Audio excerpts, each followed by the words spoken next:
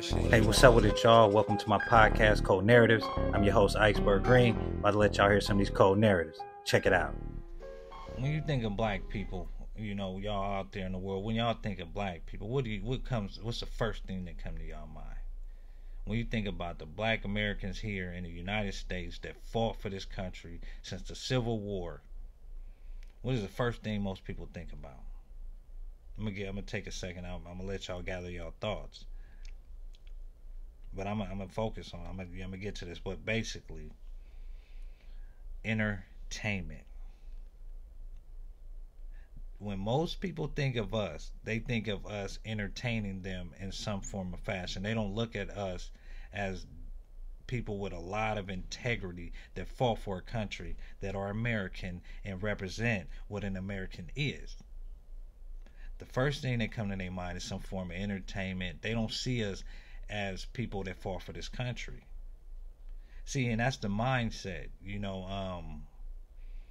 I can't remember exactly who said this quote, but it's once a slave, always a slave. And that's the way this world see black people. No matter how you look at it, they still remember that we were enslaved. White, Mexican, all these people, they know and remember that we were enslaved. Not a lot of people can say that, even the ones in Africa. Not a lot of them can say they were enslaved. And no matter what, in society, wherever we go, they gonna remember that. See, because we can accomplish whatever, do all these great things. You notice they always bring up slavery.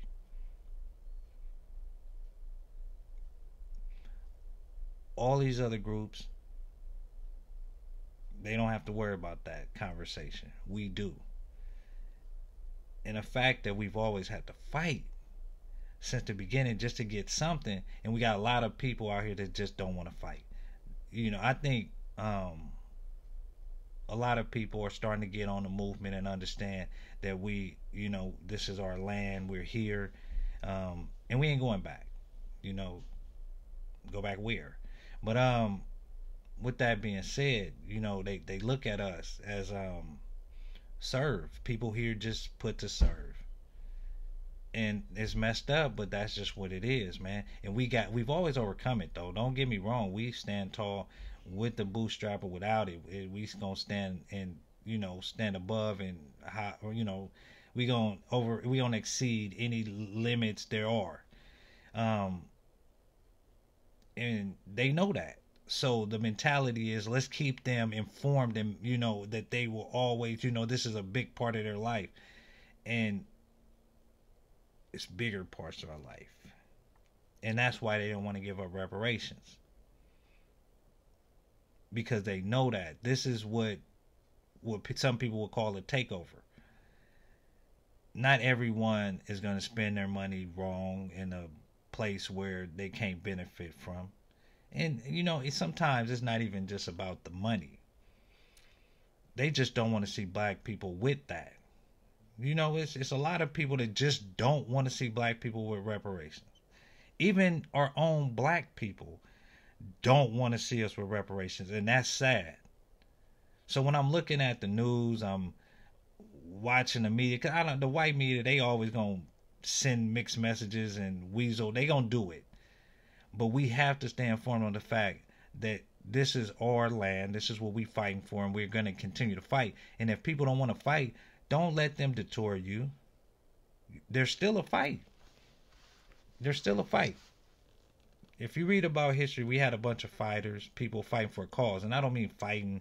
We had those people that was with the revolt. We had a bunch of those too. We wasn't no suckers. I ain't gonna make it seem like we was just all enslaved.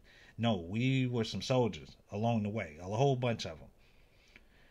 And with that being said, they know all this. Do you think they don't know the history better than a lot of us? They the ones who got the scribes and all the hidden, you know, all the stuff on America. So they know that, and they know what we would do. They've seen it over the time, what we would do with an economic base for ourselves. And that's what reparations does. And I'm telling you, everybody I talk to, I lose friends because I have this conversation. So why don't, because people be like, oh, I didn't have a slave, I didn't own my family. Our fight is not with you, ma'am, sir. It's with the federal government. They were the ones who enacted all the policies and laws of all the mass incarceration, all the Jim Crows, all the redlining, all the stuff you can think about that kept a black man down, a black woman down, a black family down, a black child down. Everything you can think of, they put in place. But what I will say, most of the people that's fighting for reparations, they doing good.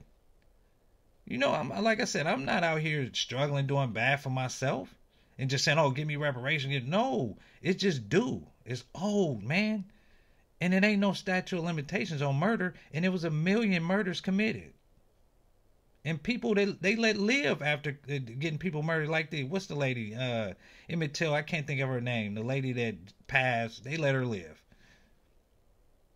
until she was dead, after everyone knew what she did. So I don't want to hear this democracy, all men are created equal. It's not. That's not a fact. That's not a fact. Can't no one come to me and say it's a fact that all men are created equal. Especially when it comes to black people, you can't say it. So my conversation is this with everybody: why don't you want to see black people get reparations? Question mark. It's important for you to understand our struggle that we've overcome in so many ways. If you're a listener of mine, I want you to look at your family. I want you to look at your history. I want you to look at your family members and look back. Think about back in the day, all the people that fought for you to even be where you are as a black person, because it was a fight for us. A lot of families, they can't tell no war stories of, oh, my family had to deal with Jim Crow. We couldn't even go to the bathroom. No family can tell their kids that. We can. So think about that when you talking about reparations and what we are owed. It's not no handout. A handout would be all this money Biden giving to these immigrants. That's a handout. All this money given to Ukraine. All this money he giving to Israel. Those are handouts that cause mass murder. They're not giving them, oh, we're giving them money. Y'all giving them guns and ammunition to do what they're doing. And it's happening all over the world. People are starting to actually wake up and say, hey, we need our reparations over here too. Y'all done committed atrocities on everybody. Those Europeans back in the day, them Spaniards, all that stuff, man. Them Portuguese, they're all them, man, they did damage. And here we stand. But, I want to point out also that we got a lot of other groups that they trying to tie in to black American movements. They not with us, y'all. So when you see people claiming this black excellence, a lot of them don't want us to get reparations. So if you hear someone say, oh, black excellence, say, what about reparations? If they still yelling at black excellence shit, then roll with them. But if they like, oh, no, we need this, we need programs, we need this for college, we need debt, we need this, that's not it. Simple question. Reparations with a check.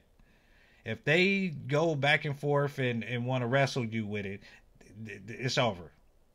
It's over. Just slam them, put them on the ground, and make them tap out. Because they not with us, man.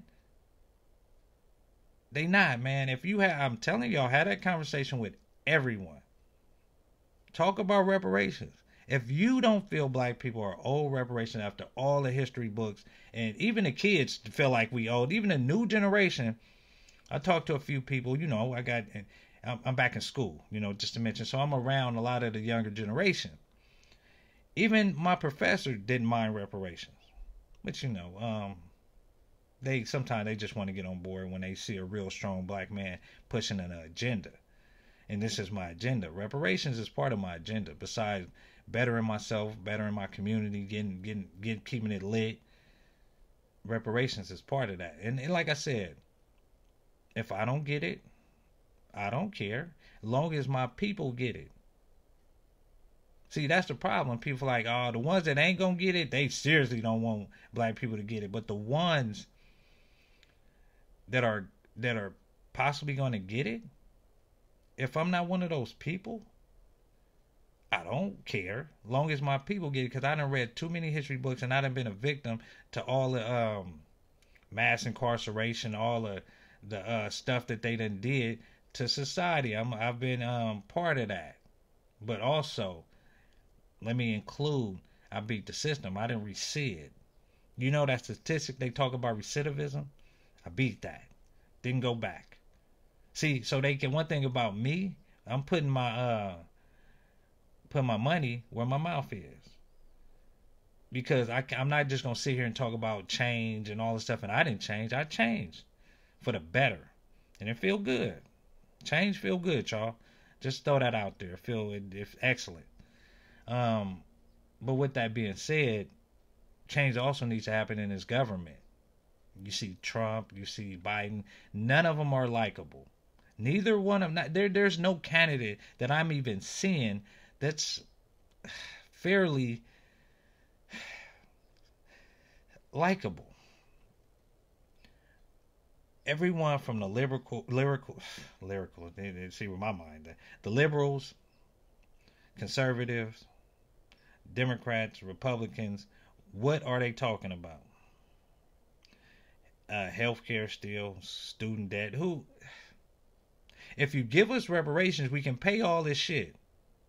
They talking about this, housing, all these shit that's going on in the world. You give black people reparations, you ain't got to worry about no housing. We'll get houses.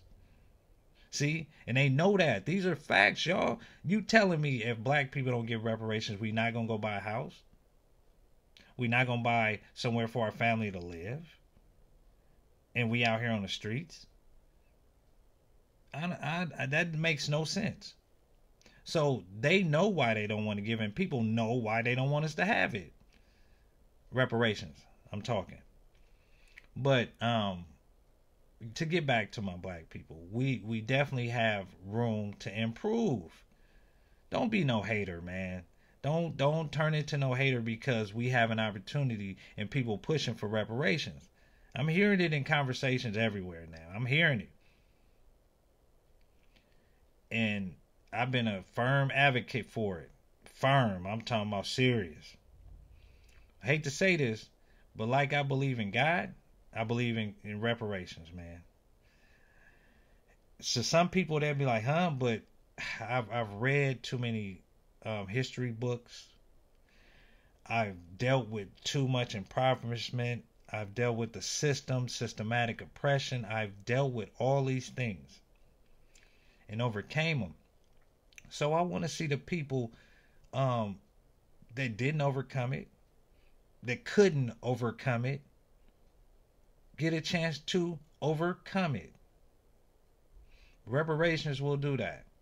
And black people sticking together and understanding that that is a need. You know how they say God gives us what we need, not what we want?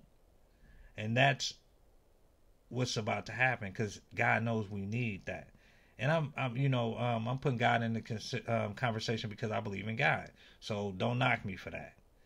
I'm not no preacher. I'm not here to preach. I'm just telling y'all my belief. And you have yours, I have mine. This is a long conversation I want to have with y'all because it's been a minute. And I know it's a lot been going on. I don't consider myself the answer to everyone's problems. But I am the suggestion to everybody's problems. Okay? So if people are into suggestions, take a few of mine. And embrace your culture, black people. And if people, now, like I said, the conversation, I've lost so many friends when I started talking about reparations. I'm not about to wrestle with nobody over the fact of slavery, of Jim Crow, of systematic oppression. I'm not about to argue with nobody over that. Because they got a little piece of the pie and they feel like it's not happening no more. Oh, it doesn't exist no more. Yes, it does. So I'm going to end on that note. I'm going to land this jet on that one. You understand me? Y'all have a good one. This Iceberg Green with them cold narratives. Yeah, I'm out of here. I want to thank you all for tuning in. I also want to say God bless those going through the struggle. And make sure you watch out for them cold narratives that the government trying to push on us, y'all. And to all my black people, I will be nothing without y'all. God bless you all.